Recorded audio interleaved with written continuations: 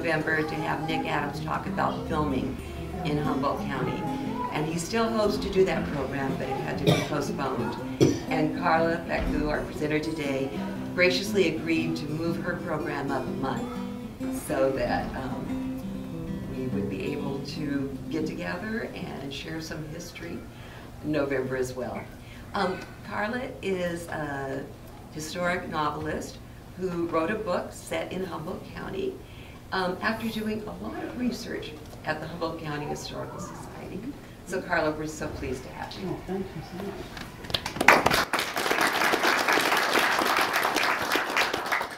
Okay, so can you all hear me? Okay, all right, good.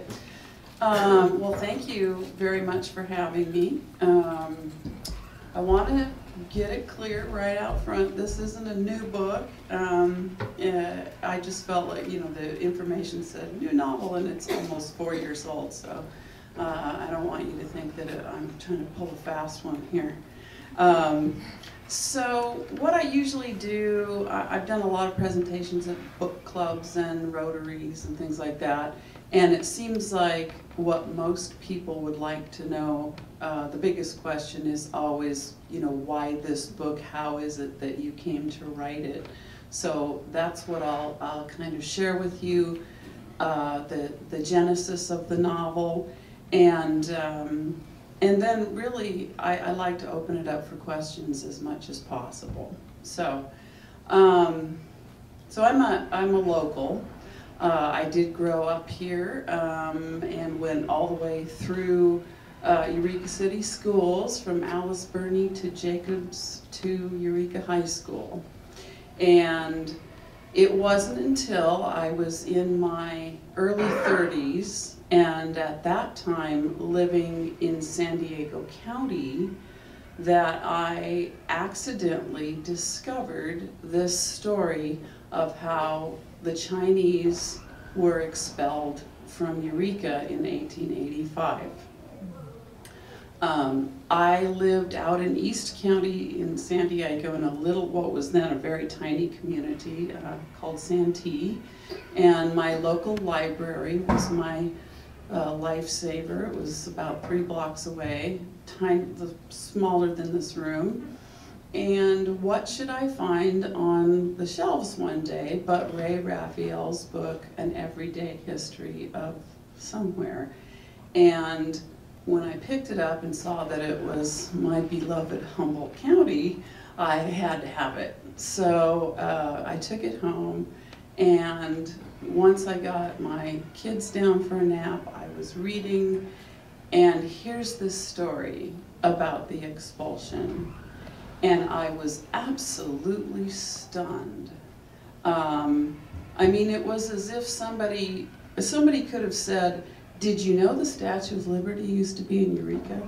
It was, I couldn't believe it. We had a Chinatown in Eureka. It just was unfathomable that not only had I not been taught any of this in school, but as a nosy little kid who was really good at being very quiet and occupied in a room full of adults and absorbing all the conversations, I never heard any adults talking about this ever. So the whole thing was just a stunner to me. And it sparked the imagination. Not only imagining what it must have been like for the Chinese community, but also what would it have meant to the entire community to have such a divisive thing happen in such a short window of time. And also imagining what would Eureka look like now if that had not happened, right? So for a lot of years, I had this germ of an idea about writing something with absolutely no idea what form or shape that would take. And it wasn't until 2008, early 2008, that I got the opportunity finally to begin writing something. I had been accepted to Stanford as an undergraduate when I was 50 years old in 2007. And my intention was to follow the creative writing path in the English department. And what I found out when you go to Stanford is if you say, I'd like to write a novel, they say, okay, well, go, let's do that. What do you want to write about? So this was my opportunity. Okay, I've had this little idea, you know, this little flickering flame bothering me all these years. This is the time to do it. So, where to begin? The expulsion and the things that led to the expulsion were an incident. An incident, it can be interesting, but it isn't a story. To have a story that will carry an entire novel, you have to have characters, you have to have an arc of a story, and that I had absolutely no idea what that was supposed to look like. What I did to get started was write down, I had a picture in my mind of a character. She didn't have a name at that time, but I knew I wanted to examine the incident through the eyes of a young Chinese woman to start with. And through my my research, it was very clear that Chinese women there were not very many women living in the United States at that time. In 1885, when the expulsion happened here, we were having all over the country a really, really volatile rhetoric going on about immigrants. Weird. And the Chinese were at that time the preferred target. And what had happened shortly before the expulsion in Eureka was it was called the Chinese Exclusion Act, so that no more Chinese were allowed to immigrate into the country. Well, most of the people who were here at that time, mainly doing really heavy physical labor, like building roads and railroads and things like that, were men. And they were sending money home. Many of them had the intention of bringing family here when they were able to do that, and the Chinese Exclusion Act slammed that door. So I had this picture of this young woman, and she was going to be in a circumstance that was extremely common then, which was she was a prostitute, and she was indentured to someone to work for them as a prostitute. They didn't call it slavery, but that is essentially what it was. The women would sign a document, typically with a mark, and the terms were that they would work for some given period of time as a prostitute, and the problem was that whoever was in charge of their life at that point could manage things so that they could never live up to the terms of the indenture. So essentially, if there's a day when you're ill, we add that on to the end of your contract, etc. And you know, if you misbehave, we will add time to the end of your contract. And of course, a young woman living under those conditions is not going to have a long life expectancy at any rate. So, picture in my head was this young woman in a room somewhere in Old Town Eureka, or what would have been Eureka. It wasn't Old Town then, it was just town. And she was bathing, and I imagined her in a tub looking up through the water at a pressed tin ceiling. And that's where I started. I just had an image, and I wrote that scene. And what I had to do was just keep writing scenes as they occurred to me, and then try to start figuring out how those puzzle pieces fit together to make a story. Thankfully, a storyline did finally occur to me. It's kind of nerve-wracking, feeling like, you know, oh, I'm writing all these scenes and I have no idea what's supposed to be going on here. So that is how the novel got started. I did write it simultaneously with trying to earn my degree at Stanford at 50 years old. So there were long stretches when I wasn't, you know, actively getting very much writing done because I had to do things like, you know, take statistics classes and things like that. So it was about 4 years, I guess, start to finish, if you compressed the time and took out all those months when there was no writing going on. It was probably a couple of years that it took to write the book. So I spent some time, I lived not all that far from the Myrtle Grove Cemetery, and that is where the city councilman, David Kendall, who was shot, he's buried there with his wife. And there were days when I would, you know, need to get away from the computer and out of my house, and I would take a notebook and go over to the cemetery and spread out a blanket and write longhand there and have a chat with David Kendall and his wife Prudence.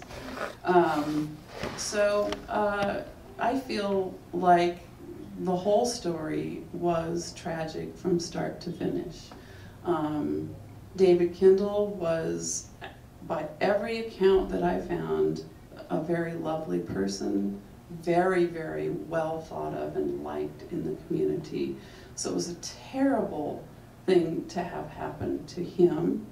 His wife, Prudence, really just never recovered from his accidental death.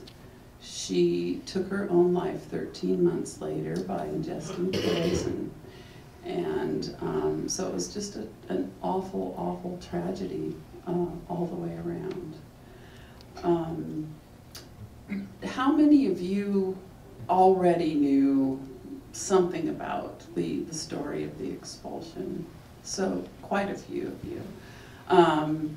You know, Chinatown was one block. It was on 4th Street between E and F. It was owned by a gentleman named Ricks here in Eureka, and it wasn't well taken care of. There was a serious drainage problem because of the grade of the street, and people who lived on the street were blamed for, you know, the poor sanitation and sewage problem that was there. Once all those people had been loaded onto 2 steamships, it was not very long before the city went ahead and razed the entire Chinatown and built right over the top of it. So yeah, it was just virtually disappeared almost overnight, and here we are. So yeah. There are several characters in the book who are drawn on real people, not just David Kendall and his wife, but Reverend Charles Huntington was a very compelling person to me. He did something that would have been a very brave thing to do in those days, which was to stand up against the mob to take up for the cause of staying calm, making a better decision, and of seeing the Chinese community as part of the larger community. And that was pretty devastating to his life at that time. He was a very popular minister, and he had a large congregation, and there were a lot of people who left his congregation after that. And of course, he would have depended very heavily on them for his support. But he was a hard-headed dude, and he stayed and refused to be intimidated. And so later in, like the paper, there would be articles about him later in life talking about Reverend Charles Huntington was seen walking, I guess he was sort of a Thoreauvian walker. He was out on the streets all the time, so he was celebrated as this guy who walked all over town, and he was very tall, and so it worked out for him in the end, but I found him to be a compelling person, so I just took the creative license allowed, a novelist, and took little bits and pieces of what actually happened and just said, now let's just make up a story that is entertaining. So that's how the novel got from one idea to a book on the table. So how about if I let you guys ask questions now? Did you have? There's a lady right there, and then I'll... Okay. For the benefit of those who don't know the story, could you describe the incident that caused the explosion? Sure. So things had been very touchy around Eureka, and there had been a lot of gunplay in the Chinatown area. And it is very probable that it was competing tongs, which were a form of gang activity. And I think it was one day before David Kendall was shot, there was an article in the paper that said, here's more, somebody else got shot, and if ever an unoffending white man were to be shot, in essence, all hell will break loose. And the very next day, David Kendall had gone home from his business for dinner, and at 6 p.m. he was walking back to his office, and there was a gunshot. It was not intended for him. It was an accident, and he was just in the wrong place at the wrong time, and he was shot. And they carried him back to his home where he died. So you can imagine, at that point, it was complete chaos. And there was a building called Centennial Hall. It was a common meeting area. And they rang the bell for people to come to deal with this problem. Fortunately, the powers that be in town got together in a hurry to say, if we don't put a lid on this, it's going to explode. So they already had this notion of putting the Chinese on the boats at the point when people gathered. So I find it really surprising that there wasn't actually a tremendous amount of physical violence at that point. I would have expected, people to be martyred and businesses burned at that point, but somehow they were able to keep it contained. There had been some really violent storms, winter storms. It was February, and all the telegraph lines were down at the time.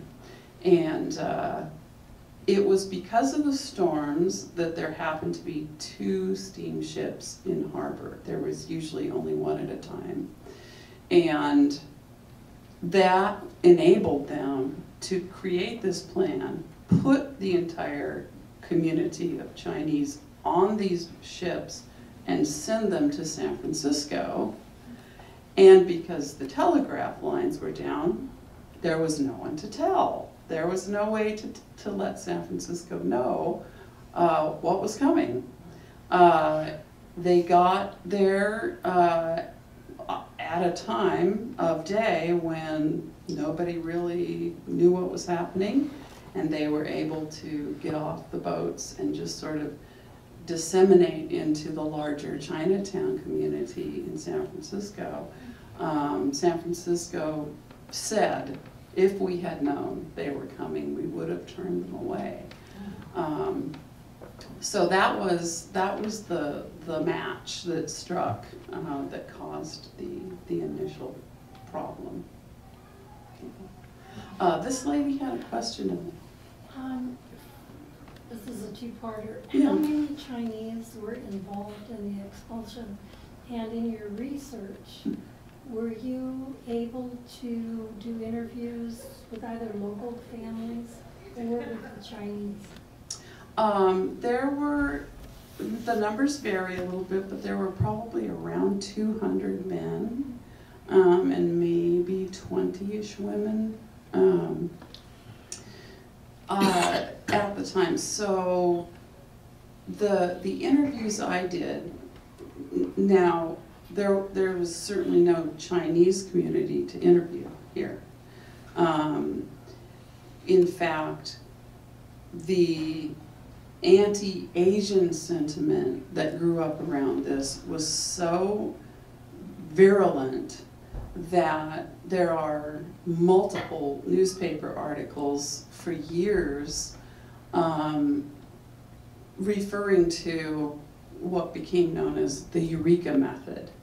The Eureka method was celebrated up and down the West Coast for the way we handled our Chinese problem.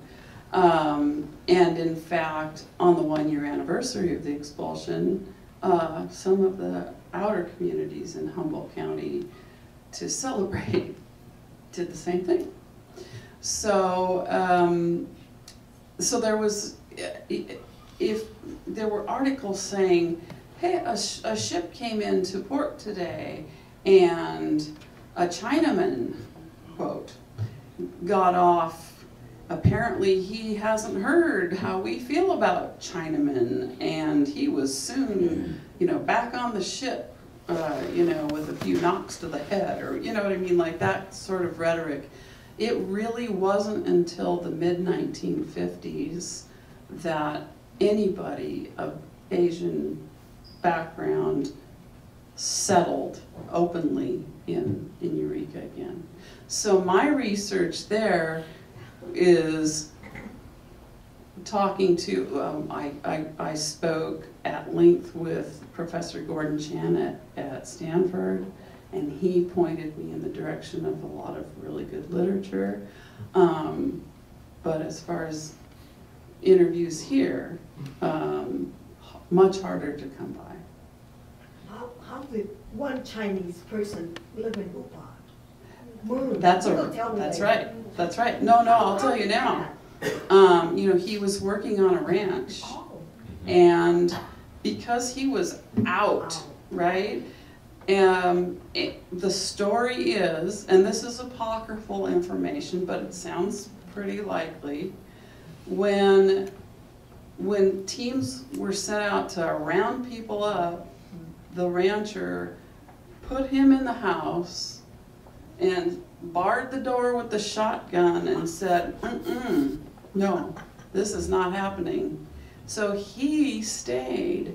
And of course, Mr. Moon then out in the, like the Hupa area, there are a whole bunch of people. Moons, there are a lot of Moons around here, and they come from this one man. he married and had a lot of children, and their children had children. So, yeah, that was one of those, somebody who got, who managed to be in the right place at the right time this time, yeah. Yeah. Yes, Coast Savings just rejuvenated a building there at Fourth.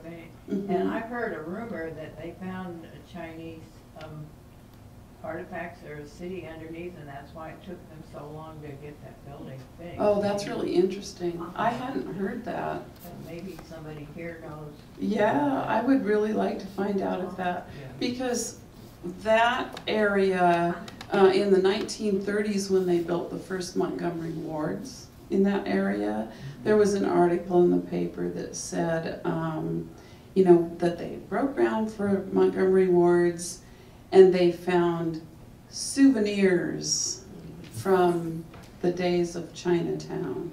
So, you know, it was just kind of this lighthearted, like, oh yeah, I remember, you know.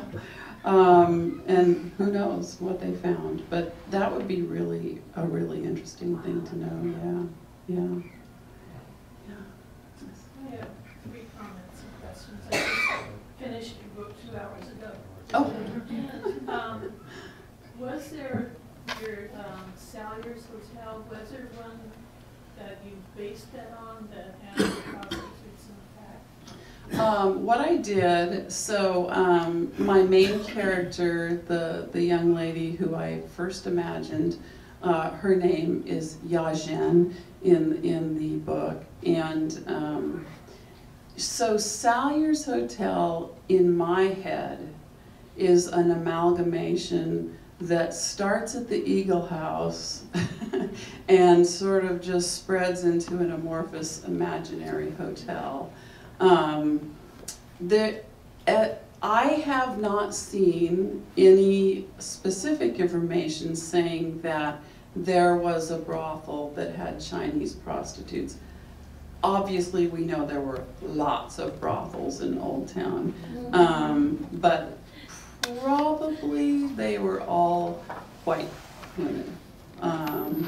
So that part is definitely, so what I did is I took the thing that was happening to Chinese women in other places, especially like San Francisco, right? And I just sort of imported it into an imaginary hotel up here.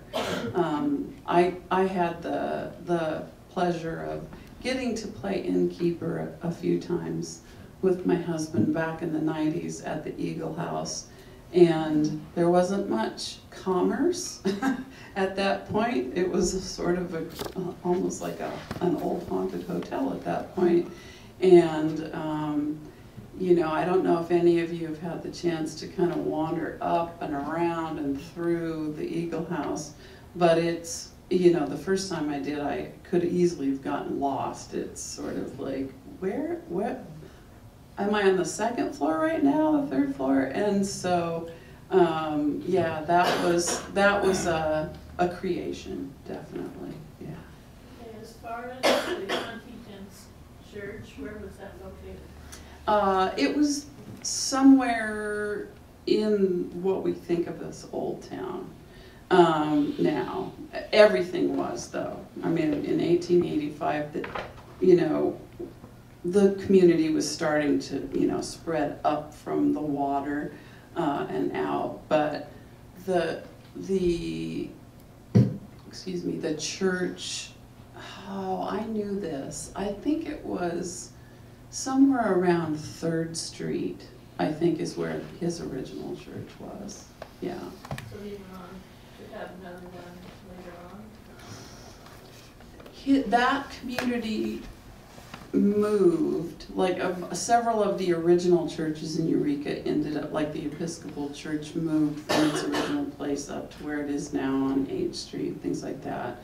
But I think probably that his church moved after, you know, probably after his time, yeah. The final thing I wanted to say is that what I appreciated just as much as the storyline, was how you brought in the visuals for the flora and the fauna and the, the surrounding countryside. I really appreciated you doing the details about that. Oh, thank you. Well,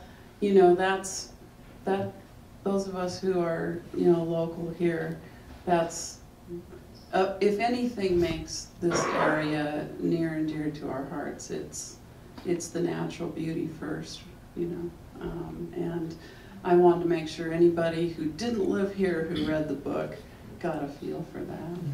One more story. Sure. I heard last year, Japanese people, they cannot marry another Japanese from Japan. You have to be American born to send them to America. I don't know, it's Chinese. It's Christine, Yeah, she said that. Oh, I didn't know that. Yeah, in Pendleton. Oh, right, yeah. She's Japanese. Yeah. She said that to me. So the parents was here, Right. and the child was born in America and went home, and the Japanese want to marry somebody, and so he talked her into coming and marrying him, and Right. because they were working hard in Japan. Sure. She don't want to be, Sure. slave driver. Oh, yeah. So yeah. she came a good life. That's Just interesting. what you Yeah. So that was interesting. That is interesting. I don't know, is Chinese too? Well, I don't know about it as a cultural phenomenon, but like I said, the Chinese Exclusion Act at the time that this was going on made all of that just unbelievably difficult. Yeah. Any other questions? Yeah. Where did they get the idea that the Chinaman shot the gun? Did they? That was an assumption. That was an assumption, and I found it really interesting that even though the sheriff immediately started investigating, and I would think, they would choose someone. They would choose someone like, I think you shot the gun, but they didn't. They didn't. They never knew who did it.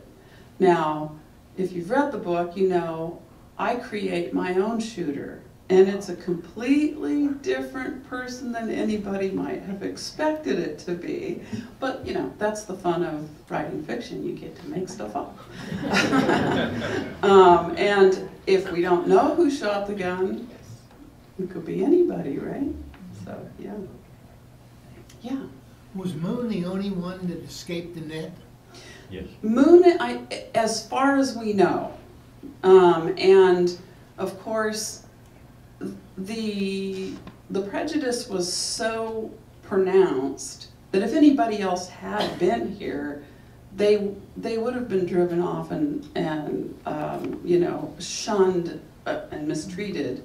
So if anyone besides Moon did escape the net, they probably weren't anywhere, in town or anywhere, like right in Eureka or Arcata or the surrounding areas. Yeah.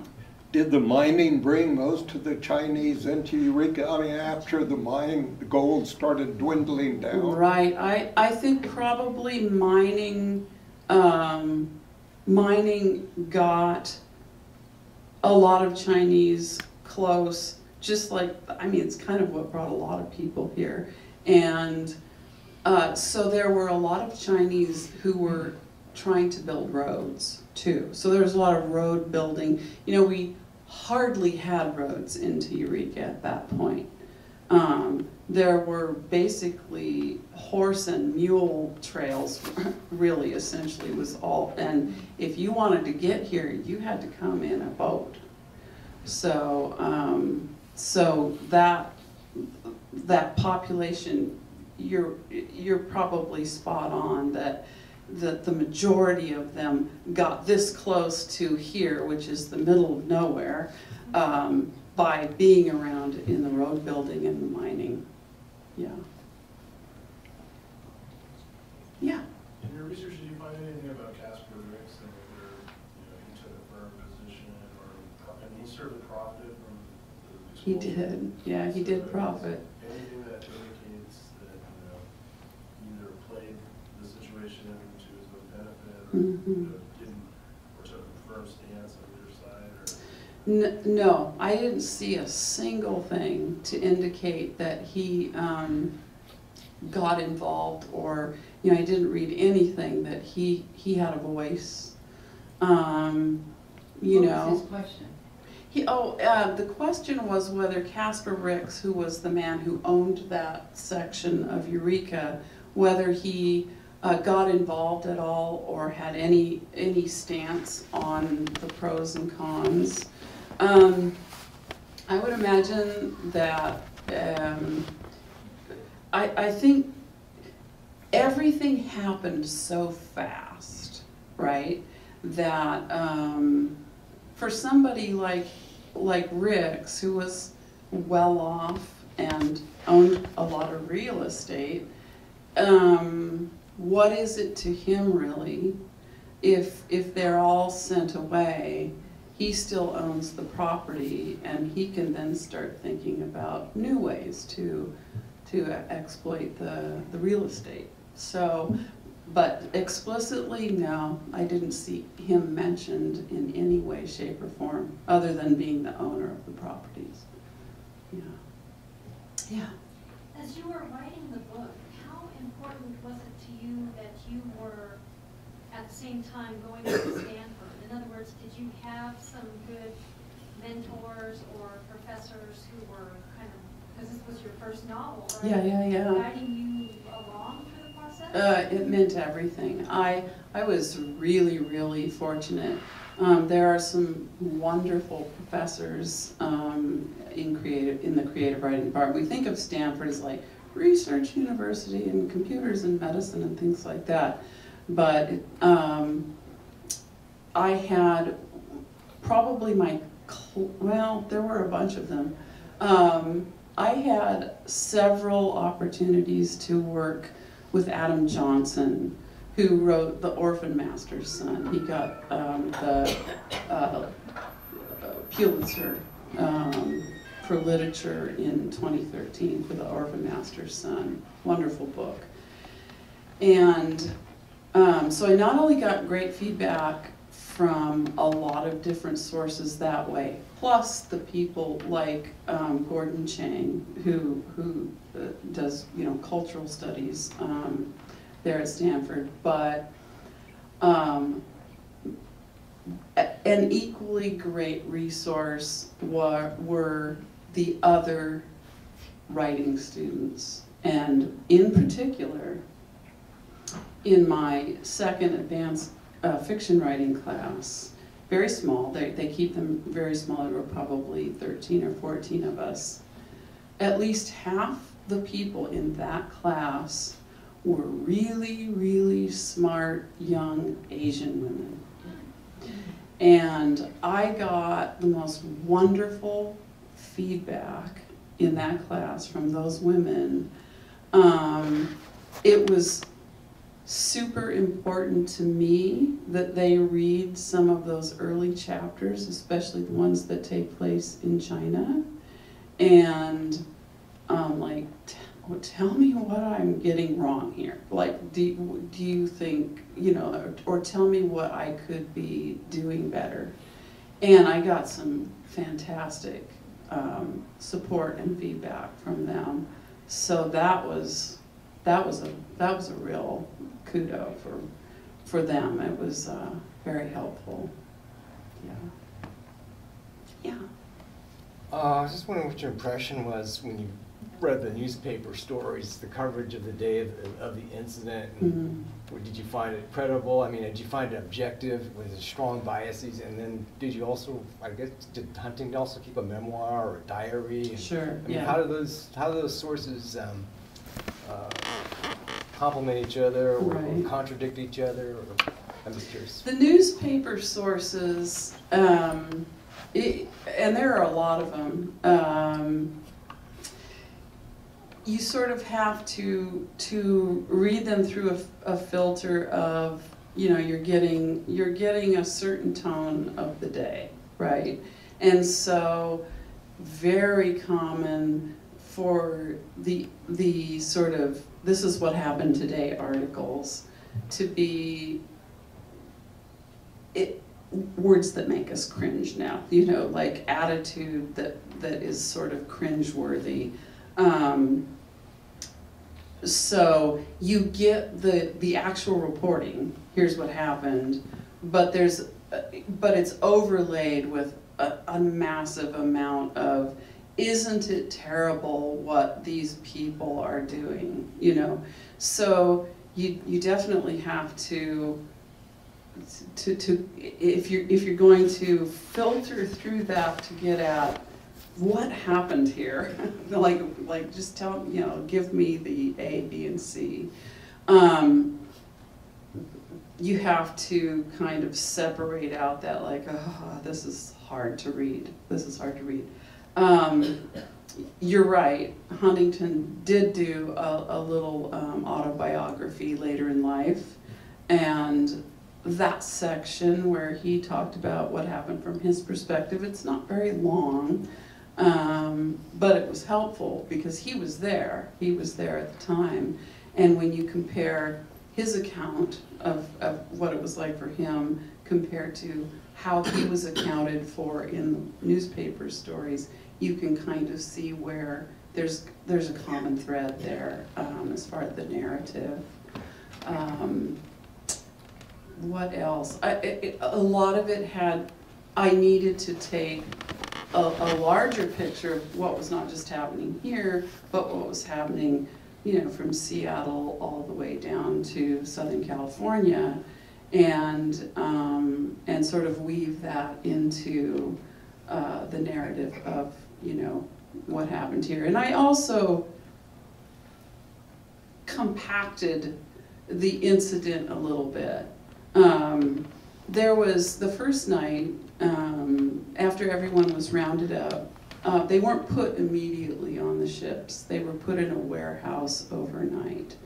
That I did not put in the story, because there's just only so much that the reader will tolerate as far as, you know, like getting from the inciting incident to the culmination. So, but when you think about an entire way of life being just jerked out from under everybody within 48 hours, that's just that's a quick thing.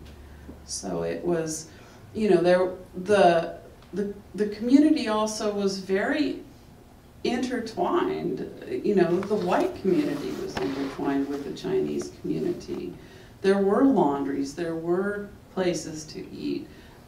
There was one man who had a really going concern with what was called a truck garden, a vegetable garden, over like in the In Street areas, like 7th and In-ish.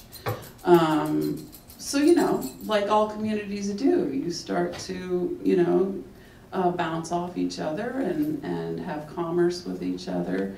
And to pull something up by the roots is really shocking. Yeah. I have a question. I'm not from here.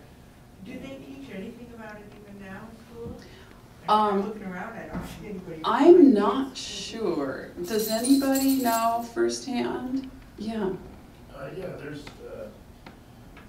actually led some tours with the Northwest Prep School. Mm-hmm. They have a segment on the Chinese Expulsion going through that portion of Old Town. Good. I can't speak for all the other classes. Sure. I think it's pretty good. I think, you know, my reaction would be to say they probably do, simply because more has been written about it now. Ray Raphael's book, you know, he has his newer, the volume 1 of the history of the area, you know, where there's more talk in general about, you know, the massacre on Indian Island, the expulsion, things like that. The thing I think I found most shocking, though, for me was that the fact that I didn't hear anything was not because it was a secret. It was because it just didn't matter enough for anyone to talk about. And that seemed really awful to me. Yeah. Yeah, I have two questions. Yeah. Who were the ringleaders, and in your research, did you come across why were the Chinese in Weaverville allowed to stay here? That's a good question. It's only Eureka, right? Just only It started in Eureka. It started in Eureka, but the like I think it was Arcata that on the 1-year anniversary of Eureka's expulsion, Arcata, I mean literally almost like a celebratory things like, hey, it's been a year, let's do it too. The ringleader, when you say ringleaders, do you, what do you mean? The ringleaders of like who decided to do this? Who organized people to Right. get organized to based on what I read, it sounds like it was a small group of men. So it'd be like the mayor and, you know, like a few prominent citizens. And these were the people who got together in a hurry to do this meeting at Centennial Hall, like, I mean, immediately after the shooting of David Kendall. So it appears that they made that decision, and one of the reasons they decided to do it that way was to attempt to avoid worse things happening, which might have happened. You know, it might have, if people didn't feel like somebody was doing something about this, it's hard to tell what kind of violence might have broken out, but it does appear that it was a small group of town leaders who said, okay, here's what we're going to tell them. Here's how we'll deal with this. Yeah. I just wanted to say one thing. It wasn't that much of a secret because in the Polk City records, 1890, they announced Humboldt County, the only county in California with no crime. Correct. So they were pretty proud of it. In the Polk directory, that was like a booster thing. Like, hey, you should move here. You know, it was something people were really proud of. Yeah. Yeah. This lady back here. Yeah, you. I just wonder, when you think about the history of the massacre on Indian Island and then the expulsion of the Chinese, and that it's not covered in school, it's just kind of not really discussed. I wonder what the reverberations are of those acts in our current political situation. And I'm not, yeah. You know, I'm just kind of putting it out there. I don't know if you would have an answer. Sure, you know, it's, yeah, there's no way to know exactly, but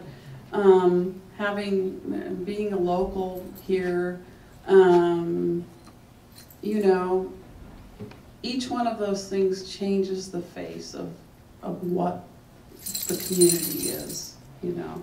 You can't escape that. It changes who we are. Yeah, definitely, yes. Do you know where Kendall's home and his business was? I did know, see if this really was a brand new book, I probably remember this stuff right off the top of my head. But I think he lived over on E Street, like, I think it was somewhere around where Morris Graves is now or something. Pretty close. Pretty close. Yeah, because he was just going to walk right back to his office. Yeah, so he was pretty close. Yeah. Yeah. Well, the expulsion was 20 years after the Indian Island massacre, and I don't know, I'm just wondering if any of the city fathers or big shots in town could have been the same, any of them been the same people that did the massacre? Yeah, I don't know, although it wouldn't surprise me. It wouldn't surprise me if somebody was. But then the tone was different if they were trying to prevent a massacre, basically. Right. I mean, I don't know if any, one of the things that did really kind of get my attention right away was, oh, no, they didn't kill any Chinese people when this happened. It just seemed pretty amazing. Yeah, so, yes. Well, it just brought up, since you were local, did you know about the Indian Were you taught that in school? Oh, not in school. Not in school. I did know a little bit about it because, you know, kids talk and things like that. But also, no, not in any class I ever took. Mm-mm. Yeah. So do you think the decision to do the expulsion was kind of a self-delusionary justification by the people who made the decision that, oh, we're doing this to prevent harm to them? You know, I not having been in on the discussion, I here's what I think though. My best guess is things had been escalating. Tensions had been escalating here in Eureka like a lot. And I imagine that when this happened, the discussion was, you know, now's our chance. Now we have a chance to do something really decisive. And, you know, if we send them all out on a boat, then nobody gets killed and everybody's happy. I don't know. Yeah. Well, I mean, I'm not sure if you mentioned it, but it is worth noting that there was a second expulsion, not just the Arcata one, but in 1906. Mm-hmm. Mm-hmm. They were rounded out. Yeah. But I wonder whether you encountered anything, because what I've seen is studying some of the language, and there is a link actually between Indian Island massacre and the expulsion in the sense that Bret Hart became famous for writing a scathing editorial, taking on the duties of the post-war liberals down in San Francisco. But Dan went on to San Francisco, and one of the things that elevated him to the national stage was a poem, Plain Language for Truthful James, which was about Chinese sentiment, anti-Chinese sentiment in the country. But as far as what I've seen in some of the discussion of the frustration, it's almost like the Chinese, there were these large companies, or like Amazon.com, practically, where they were bringing people to America that were indentured servants, not just women. Right, and that the country on the West Coast was suffering this sort of economic footprint of this vast kind of exploitation at these company levels. And I wonder how much you've been able to discover on that, because I've never been able to like really tease out all those details. But there were these large companies, right, that were associated with the Chinese. Yeah. They would bring people over for free, but as a result, they became indentured to the companies. And so it wasn't just gangs in the sense of like contemporary way we use that. Right. Well, and those large companies like the Chinese Six Company and that sort of thing, it's sort of, they had tentacles in a lot of directions, right? And so those big companies not only would have large numbers of, like a big workforce that was a little more than slave labor, but they also would own women and buy and sell women all over in California too. So a lot of that, the gunfire and stuff that was going on even here was, it was often an outside agitation. Like it was people coming here, doing their business here to see if, you know, things were being handled the way they wanted them to be and things like that. It's just that in a tiny little community like this, you can't hide very well. You can't hide that activity very well.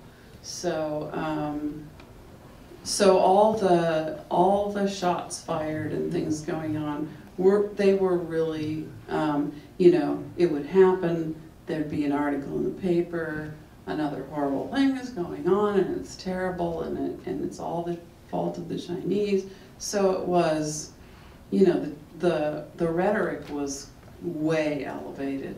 So I don't know how there could have been a good outcome after Mr. Kendall was shot. I just like something bad was going to happen. They were losing money if they kicked them out. Right. They owe money. Yeah. The Chinese owe money. Yeah. And Well, they lose money. if they kick 'em absolutely, out. and What do you happened? know, the Chinese got together after the expulsion and they sued the city of Eureka. They did not win. I know you're shocked. But they did sue the city of Eureka. The Chinese community understood the justice system as an entity that they could participate in. And you know, they got lawyers and sued the city because that's a huge thing to lose your entire business, perhaps you know, stock in trade and all the things that would have happened if you were just shoved on a boat. Yeah. Yeah, I was going to ask about personal belongings and the amount. You know, it's kind of like it brings me back to the Nazi, you know, thing of like how much they were able to take in like the initial corral and into the warehouse and then into the boats, and then the looting that probably would have occurred when the whole city disappears, and then the violence erupts within infighting, within robbing somebody of their personal. Well, and in between the time when you're told you're going, so pack your bags, in a very short period of time, you're just only going to be able to carry so much on your back and take it on a ship. And it wasn't like you were likely to get anything returned to you later. No one was there to ship things to you in San Francisco. When they were in the city. Exactly. Yeah. Yeah. Back. Absolutely. Yeah. But I don't know. Yeah. You were talking about the tension building in the community. Did it occur to you that maybe this group was waiting for an excuse? Oh, sure. Yeah. Oh, absolutely. When you read the newspaper articles, and literally the night before, to have an article that says, if ever an unoffending white man is shot, this is going to be a bad thing. So yeah, I absolutely do. Like, it's sort of like, well, and imagine if you were in that group of leadership and you don't like what's going on, but you don't know exactly what you're supposed to do about this nagging problem, right? And so all of a sudden, a truly terrible accident takes place, and all of a sudden you have something that you can do. Yeah. Yeah. How long have the Chinese community been here? Well, so 1885, Eureka was only, 30-ish years old itself. So I don't know exactly, but I would reckon if a large number of them were holdovers from, say, the gold rush era, they'd probably been here probably at least over 10 years, I would guess. Yeah. Yes. Are there any records of those families, the names of those families, so that you could trace them into San Francisco? Right. And maybe even have ancestors now? The ones that story was taken down, that right. We came from Eureka, we were expelled. Sure. That you could trace even now. What I do know that you can find are the names of a few people who were directly involved in the lawsuit, right? Other than that, I'm not sure. I really don't know. Yeah. There were families listed in the 1860 census. Chinese families in the 1860s. Oh, that's interesting. So you could see, you could compare, how many names were listed there. Yeah. Yes. Is your book available locally? It is. So, and that's a great place to stop because it's already 10 after 2. So I have 4 copies here. I was supposed to have 20, but the U.S. Post Office was not my friend. And so here's the deal. So I have 4 copies here. and I have more copies coming in. There are usually copies at Booklegger and at Eureka Books as well. For those of you who like an ebook, it is on the Kindle. But you can, these are for sale, they're $15 with my lovely assistant. And we also have a sign-up sheet. So what we thought we would do is, if you would like to buy a copy from me, we can put your name down on the list, and then the books are supposed to be at my house Monday. So helpful. And I thought, if possible, I would just take whatever copies you might have signed up for to the Historical Society on Wednesday, and you can just pick them up there. Okay? So thank you very much for all your really amazing questions. I appreciate your time. And yeah, thanks.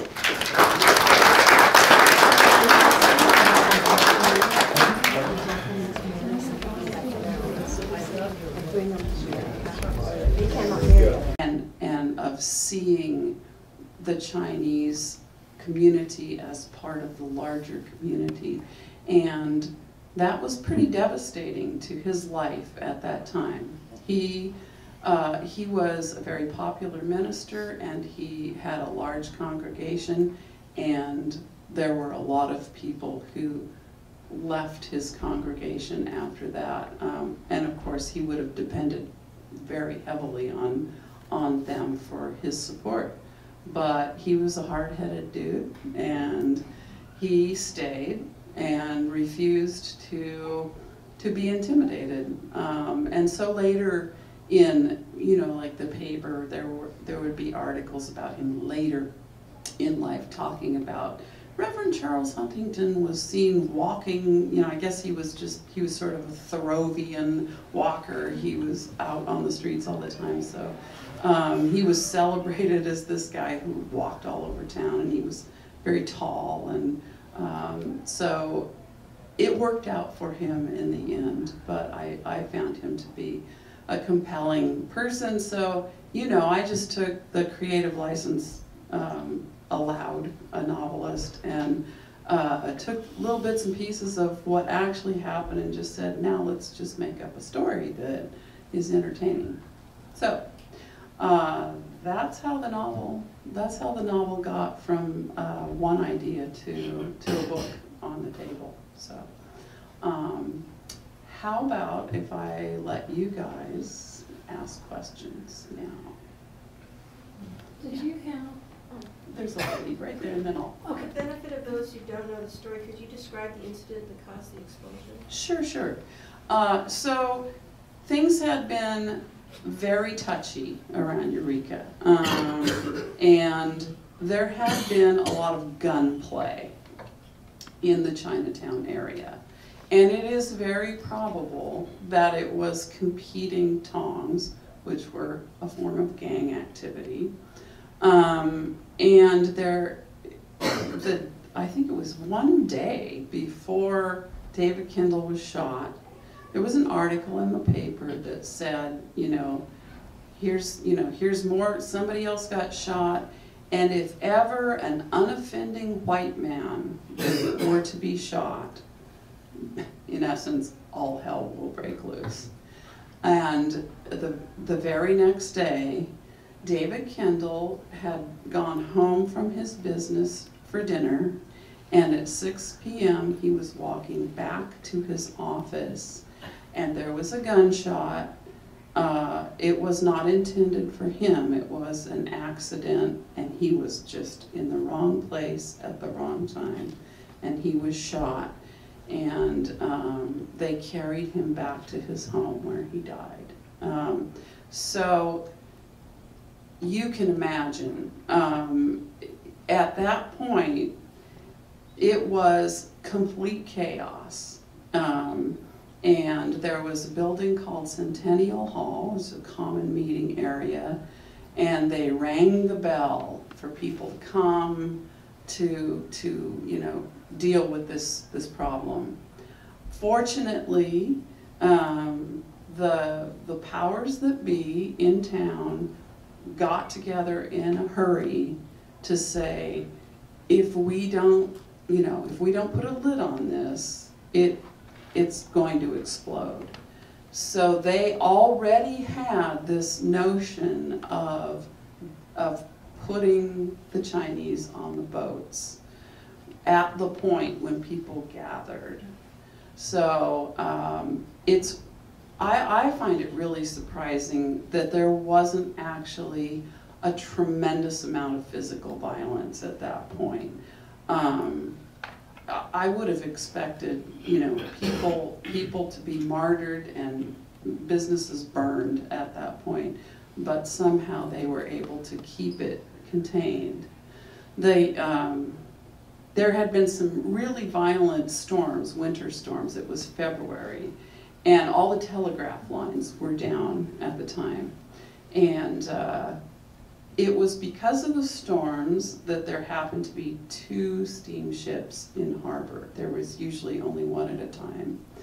And that enabled them to create this plan, put the entire community of Chinese on these ships and send them to San Francisco. And because the telegraph lines were down, there was no one to tell. There was no way to let San Francisco know what was coming. They got there at a time of day when nobody really knew what was happening, and they were able to get off the boats and just sort of disseminate into the larger Chinatown community in San Francisco. San Francisco said, if we had known they were coming, we would have turned them away. So that was the match that struck that caused the initial problem. This lady had a question. This is a two-parter. Yeah. How many Chinese were involved in the expulsion? And in your research, were you able to do interviews with either local families or with the Chinese? There were, the numbers vary a little bit, but there were probably around 200 men and maybe 20-ish women at the time. So the interviews I did, now there was certainly no Chinese community to interview here. In fact, the anti-Asian sentiment that grew up around this was so virulent that there are multiple newspaper articles for years referring to what became known as the Eureka method. The Eureka method was celebrated up and down the West Coast for the way we handled our Chinese problem. And in fact, on the 1-year anniversary of the expulsion, some of the outer communities in Humboldt County to celebrate did the same thing. So, so there was, if there were articles saying, hey, a ship came into port today and a Chinaman, quote, got off. Apparently he hasn't heard how we feel about Chinamen, and he was soon, you know, back on the ship, you know, with a few knocks to the head, or you know what I mean, like that sort of rhetoric. It really wasn't until the mid-1950s that anybody of Asian background settled openly in Eureka again.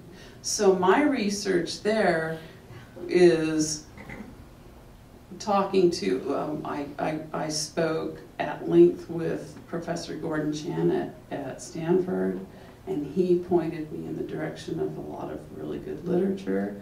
But as far as interviews here, much harder to come by.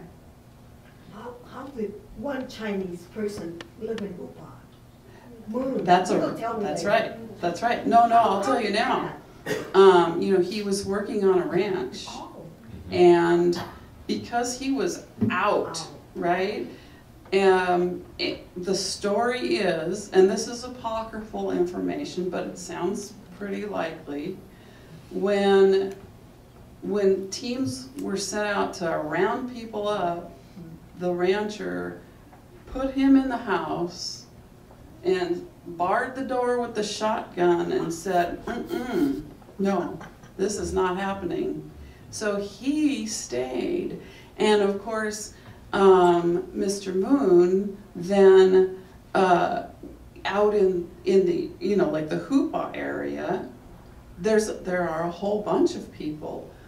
Moons, there are a lot of Moons around here, and they come from this one man. He married and had a lot of children, and their children had children. So yeah, that was one of those, somebody who got who managed to be in the right place at the right time this time. Yeah.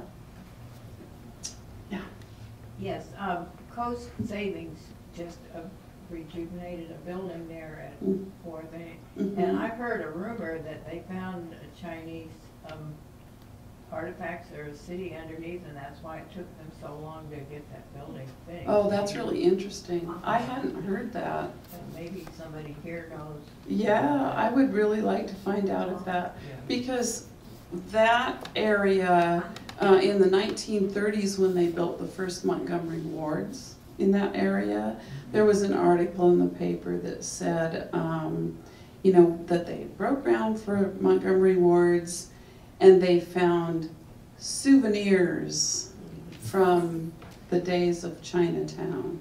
So, you know, it was just kind of this lighthearted, like, oh yeah, I remember, you know. And who knows what they found, but that would be really a really interesting thing to know. Yeah. I have 3 comments and questions. I just finished your book 2 hours ago. Oh. And, was there your Salyers Hotel, was there one that you based that on that had prostitutes in the fact? What I did, so my main character, the young lady who I first imagined, her name is Ya Zhen in the book, and so Salyers Hotel in my head is an amalgamation that starts at the Eagle House and sort of just spreads into an amorphous imaginary hotel. I have not seen any specific information saying that there was a brothel that had Chinese prostitutes. Obviously, we know there were lots of brothels in Old Town, but probably they were all white women. So that part is definitely, so what I did is I took the thing that was happening to Chinese women in other places, especially like San Francisco, right? And I just sort of imported it into an imaginary hotel up here. I had the pleasure of getting to play innkeeper a few times with my husband back in the 90s at the Eagle House. And there wasn't much commerce at that point. It was a sort of almost like an old haunted hotel at that point. And you know, I don't know if any of you have had the chance to kind of wander up and around and through the Eagle House, but it's, you know, the first time I did, I could easily have gotten lost. It's sort of like, what? Am I on the 2nd floor right now, the 3rd floor? And so, yeah, that was a creation, definitely, yeah. And as far as the Huntington's Church, where was that located? It was somewhere in what we think of as Old Town now. Everything was, though. I mean, in 1885, you know, the community was starting to, you know, spread up from the water and out. But the excuse me, the church, oh, I knew this. I think it was somewhere around 3rd Street, I think is where his original church was. Yeah. So you went on to have another one later on? That community moved, like several of the original churches in Eureka ended up, like the Episcopal Church moved from its original place up to where it is now on 8th Street, things like that. But I think probably that his church moved after, you know, probably after his time, yeah. The final thing I wanted to say is that what I appreciated just as much as the storyline was how you brought in the visuals for the flora and the fauna and the, you know, the surrounding countryside. I really appreciated you doing the details about that. Oh, thank you. Well, you know, those of us who are, you know, local here, that's, if anything makes this area near and dear to our hearts, it's the natural beauty first, you know, and I wanted to make sure anybody who didn't live here who read the book got a feel for that. You know. One more story. Sure. I heard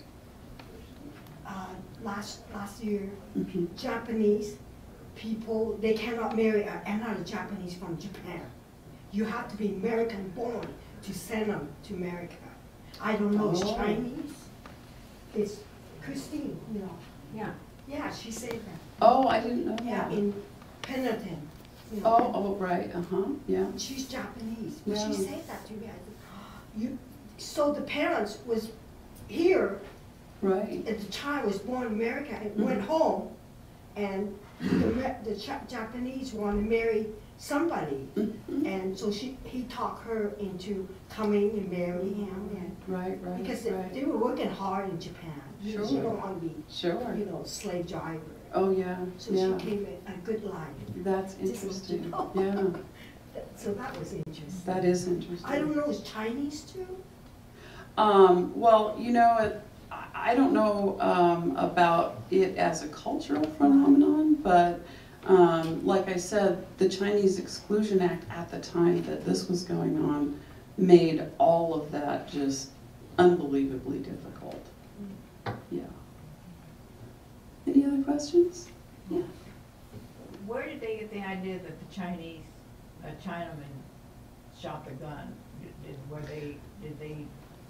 That was an assumption.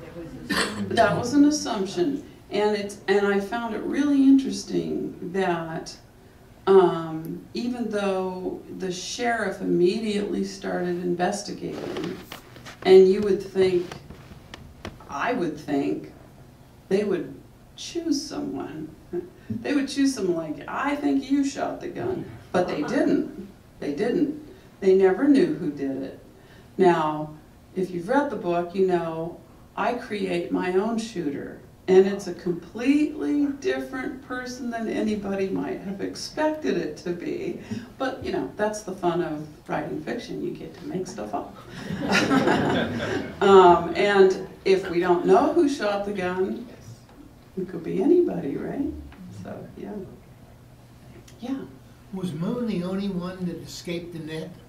Yes. Moon, as far as we know, and of course, the prejudice was so pronounced that if anybody else had been here, they would have been driven off and you know, shunned and mistreated.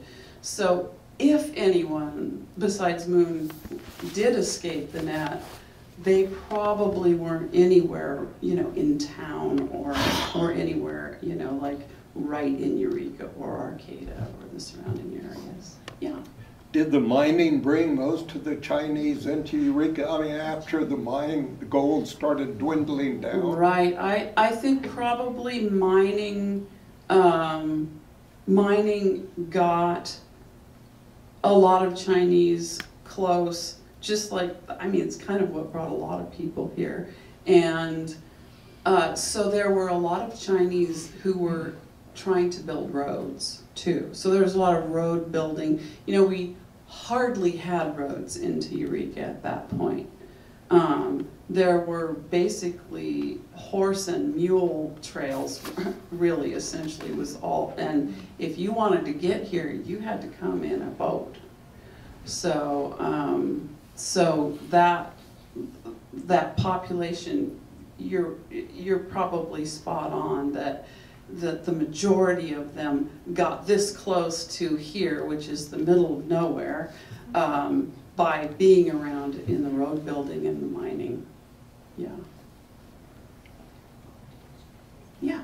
In your research, did you find anything about Casper Ricks and whether he took a firm position or he certainly profited from the He did. Yeah, he did profit. Anything that indicates that either played the situation to his own benefit or didn't, or took a firm stance on either side? Or? No, I didn't see a single thing to indicate that he got involved, or I didn't read anything that he had a voice.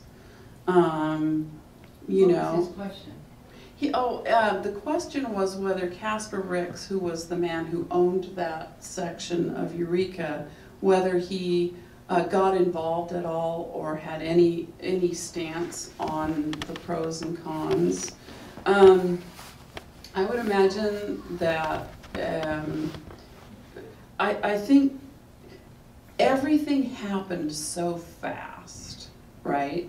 That for somebody like Ricks, who was well off and owned a lot of real estate, what is it to him really if they're all sent away?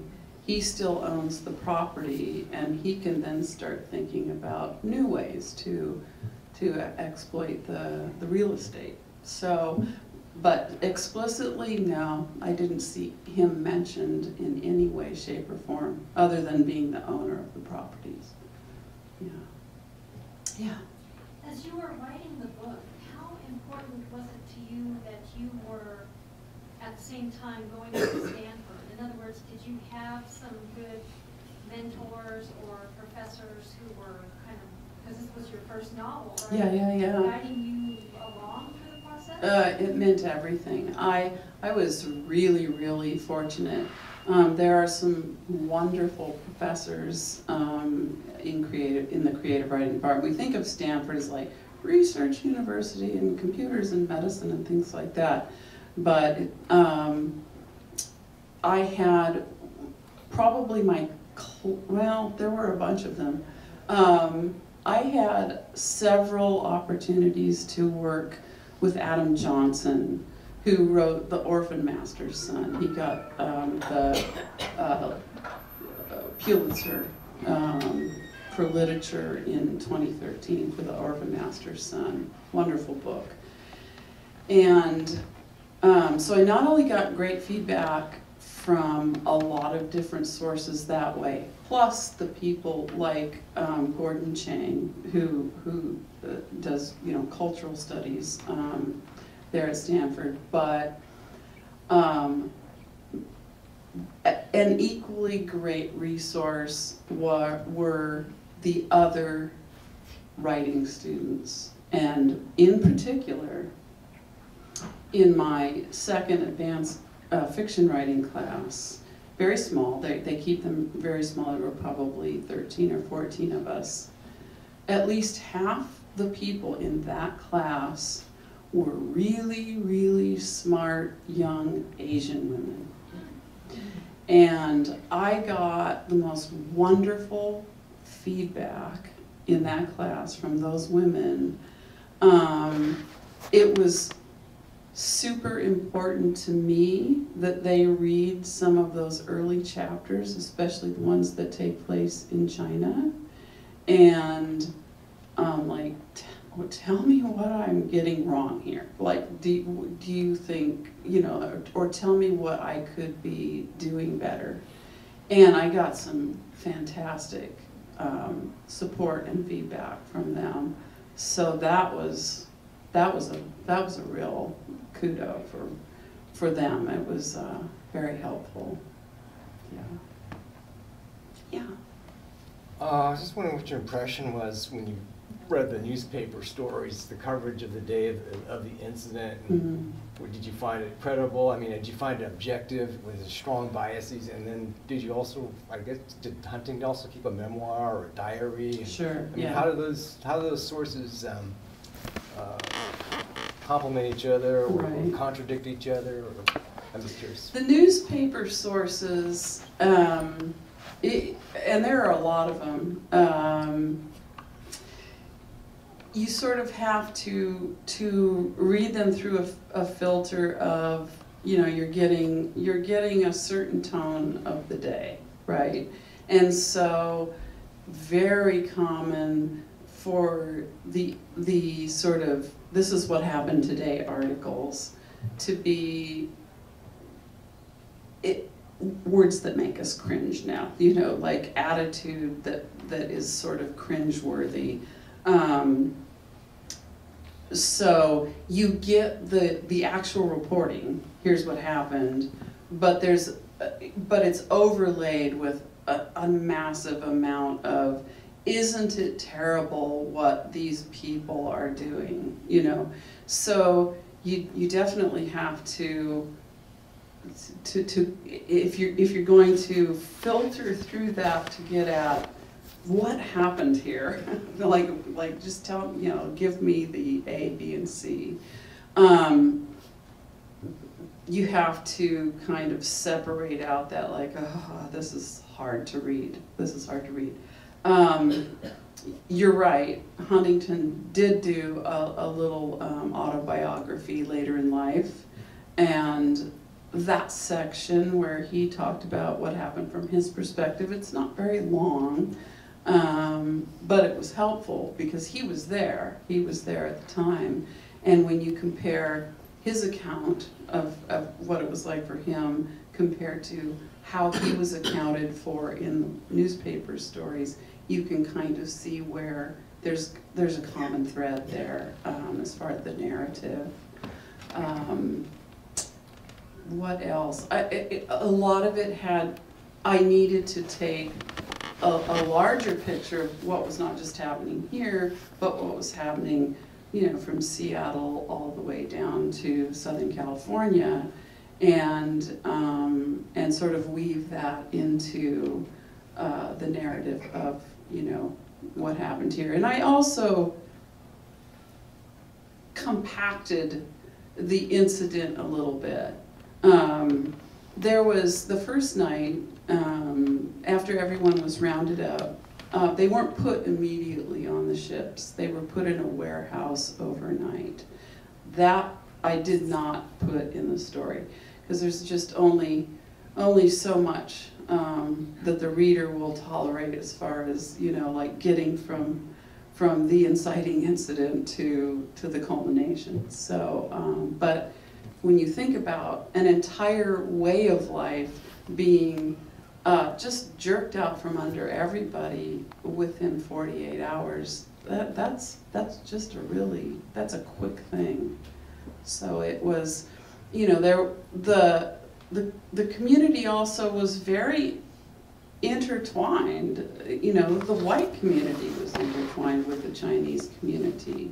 There were laundries, there were places to eat. There was one man who had a really going concern with what was called a truck garden, a vegetable garden, over like in the in street areas, like 7th and N-ish. So, you know, like all communities do, you start to, you know, bounce off each other and have commerce with each other. And to pull something up by the roots is really shocking. Yeah. I have a question. I'm not from here. Do they teach anything about it even now in school? I'm looking around, I don't see anybody. I'm not sure. Does anybody know firsthand? Yeah. Yeah, there's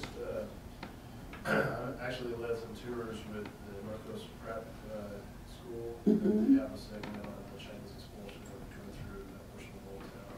Good. I can't speak for all the other classes. Sure. I think pretty good. I think, you know, my reaction would be to say they probably do, simply because more has been written about it now. Ray Raphael's book, you know, he has his newer, the volume 1 of the history of the area, you know, where there's more talk in general about, you know, the massacre on Indian Island, the expulsion, things like that. The thing I think I found most shocking, though, for me was that the fact that I didn't hear anything was not because it was a secret. It was because it just didn't matter enough for anyone to talk about. And that seemed really awful to me. Yeah. Yeah, I have 2 questions. Yeah. Who were the ringleaders, and in your research, did you come across why were the Chinese in Weaverville allowed to stay? That's a good question. It's only Eureka, right? It started in Eureka. It started in Eureka, but the like I think it was Arcata that on the 1-year anniversary of Eureka's expulsion, Arcata, I mean literally almost like a celebratory things like, hey, it's been a year, let's do it too. The ringleader, when you say ringleaders, do you, what do you mean? The ringleaders of like who decided to do this? Who organized people to Right. get organized to based on what I read, it sounds like it was a small group of men. So it would be like the mayor and, you know, like a few prominent citizens. And these were the people who got together in a hurry to do this meeting at Centennial Hall, like, I mean, immediately after the shooting of David Kendall. So it appears that they made that decision, and one of the reasons they decided to do it that way was to attempt to avoid worse things happening, which might have happened. You know, it might have, if people didn't feel like somebody was doing something about this, it's hard to tell what kind of violence might have broken out, but it does appear that it was a small group of town leaders who said, okay, here's what we're going to tell them. Here's how we'll deal with this. Yeah. I just wanted to say one thing. It wasn't that much of a secret because in the Polk City records, 1890, they announced Humboldt County, the only county in California with Chinese. Correct. So they were pretty proud of it. In the Polk directory, that was like a booster thing. Like, hey, you should move here. You know, it was something people were really proud of. Yeah. Yeah. This lady back here. Yeah, you. I just wonder, when you think about the history of the massacre on Indian Island, and then the expulsion of the Chinese, and that it's not covered in school, it's just kind of not really discussed. I wonder what the reverberations are of those acts in our current political situation. And I'm not, you know, I'm just kind of putting it out there. I don't know if you would have an answer. Sure, you know, it's, yeah, there's no way to know exactly, but being a local here, you know, each one of those things changes the face of what the community is, you know. You can't escape that. It changes who we are. Yeah, definitely, yes. Do you know where Kendall's home and his business was? I did know, see, if this really was a brand new book, I probably remember this stuff right off the top of my head. But I think he lived over on E Street, like, I think it was somewhere around where Morris Graves is now or something. Pretty close. Pretty close to Yeah, Chinatown. because he was just going to walk right back to his office. Yeah, so he was pretty close. Yeah. Well, the expulsion was 20 years after the Indian Island massacre, and I don't know, I'm just wondering if any of the city fathers or big shots in town could have been the same, any of them been the same people that did the massacre. Yeah, I don't know, although it wouldn't surprise me. It wouldn't surprise me if somebody was. But then the tone was different if they were trying to prevent a massacre, basically. Right. I mean, I don't know if any, one of the things that did really kind of get my attention right away was, oh, no, they didn't kill any Chinese people when this happened. It just seemed pretty amazing. Yeah, so, yes. Hey, well, just brought up, since you were local, did you know about the Indian island? Were you taught that in school? Oh, not in school. Not in school. I did know a little bit about it because, you know, kids talk and things like that. But also, no, not in any class I ever took. Yeah. So do you think the decision to do the expulsion was kind of a self-delusionary justification by the people who made the decision that, oh, we're doing this to prevent harm to them? You know, I not having been in on the discussion, I here's what I think though. My best guess is things had been escalating. Tensions had been escalating here in Eureka, like a lot. And I imagine that when this happened, the discussion was, you know, now's our chance. Now we have a chance to do something really decisive. And, you know, if we send them all out on a boat, then nobody gets killed and everybody's happy. I don't know. Yeah. Well, I think, I mean, I'm not sure if you mentioned it, but it is worth noting that there was a second expulsion, not just the Arcata one, but in 1906. Mm-hmm. The river cannery. They were rounded out. Yeah.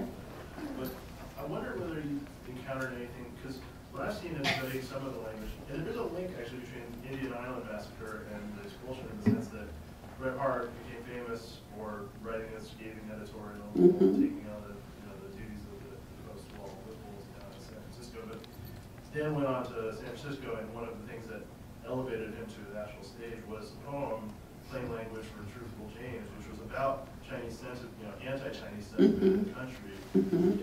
But as far as what I've seen in some of the discussion of the frustration, it's almost like the Chinese, there were these large companies, like Amazon.com, practically, where they were bringing people to America that were indentured service, not just women. Right, And that the country on the West Coast was suffering this sort of economic footprint of this vast kind of exploitation at these company levels. And I wonder how much you've been able to discover on that, because I've never been able to really tease out all those details. But there were these large companies, right, that were associated with the Chinese. Yeah. They would bring people over for free, but as a result, they became indentured to the companies. And so it wasn't just gangs in the sense of contemporary way we use that. Right. Well, and those large companies like the Chinese Six Company and that sort of thing, it's sort of, they had tentacles in a lot of directions, right? And so those big companies not only would have large numbers of, like a big workforce that was a little more than slave labor, but they also would own women and buy and sell women all over in California too. So a lot of that,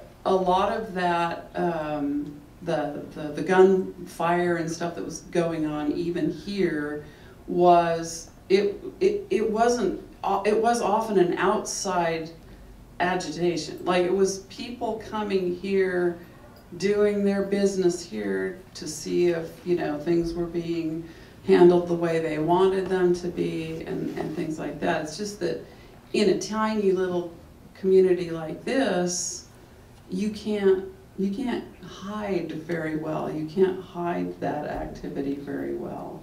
So, so all the shots fired and things going on were really, you know, it would happen.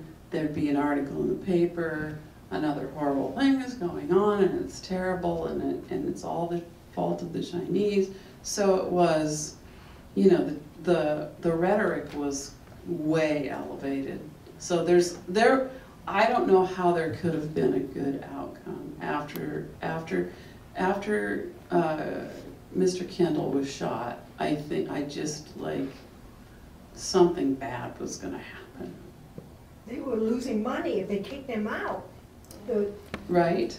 The ferry, they Absolutely. owe money. Yeah. The Chinese owe money. Yeah. And Well, they lose money. If absolutely. They kick them out. And What do you happened? know the Chinese got together after the expulsion and they sued the city of Eureka. They did not win. I know you're shocked. But they did sue the city of Eureka. The Chinese community understood the justice system as an entity that they could participate in, and you know, they got lawyers and sued the city, because that's a huge thing to lose your entire business, perhaps you know, stock in trade and all the things that would have happened if you were just shoved on a boat. Yeah.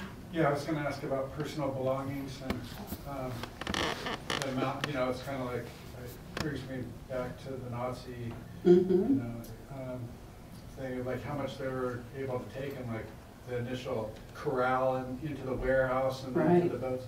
And then the looting that probably would have occurred when the whole city disappears, and then the violence erupts within infighting, within robbing somebody of their personal. Well, and in between the time when you're told you're going, so pack your bags, in a very short period of time, you're just only going to be able to carry so much on your back and take it on a ship. And it wasn't like you were likely to get anything returned to you later. No one was there to ship things to you in San Francisco. When they were in the city, Exactly. Yeah. Luggage back. Absolutely. Yeah. But I don't know. Yeah. You were talking about the tension building in the community.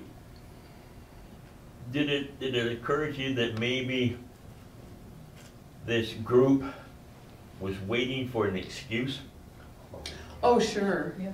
Oh, absolutely. When you read the newspaper articles, and literally the night before, to have an article that says, if ever an unoffending white man is shot, this is going to be a bad thing.